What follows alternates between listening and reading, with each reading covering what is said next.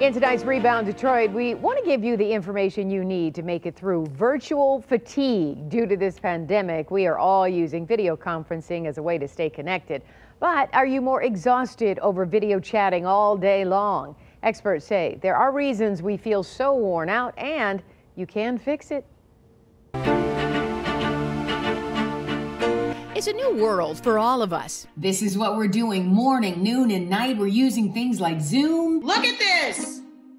Okay, all right, I see what we're working with. Teams, house party, FaceTime, all ways to get in touch with family and friends through video chat. It's also how news reporters get interviews daily. Okay, so let's switch gears.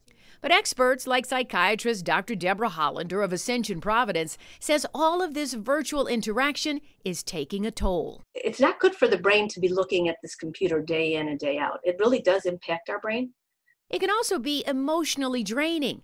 As we're in these video conferences, most of us are trying to multitask. And I don't know about you, but I'm having back-to-back, one after another. And so if I don't take breaks in between, I'm getting back pain and physical pain, and that's calling my attention away as well. And it's not just the work calls that are affecting us. Even the calls from our loved ones affect us. For instance, we can't reach out and touch someone during this pandemic. And by not touching our loved ones, we're not getting as much oxytocin or the feel-good hormone.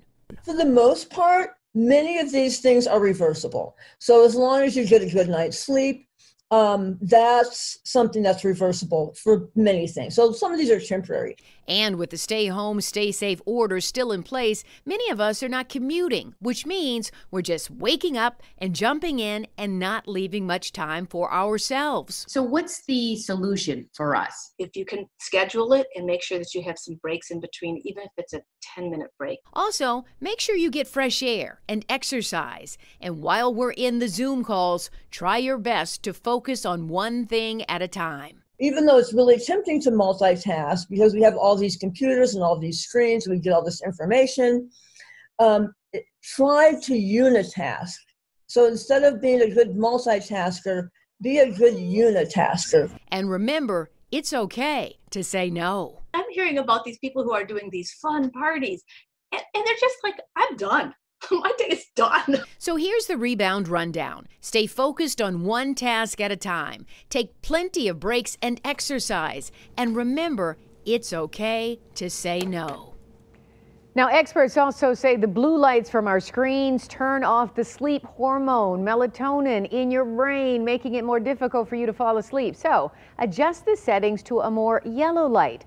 The Rebound Detroit is our commitment to stories that will help you navigate these uncertain times. Email us at rebounddetroit@WXYZ.com if you have a story idea. We are in this together. Dave?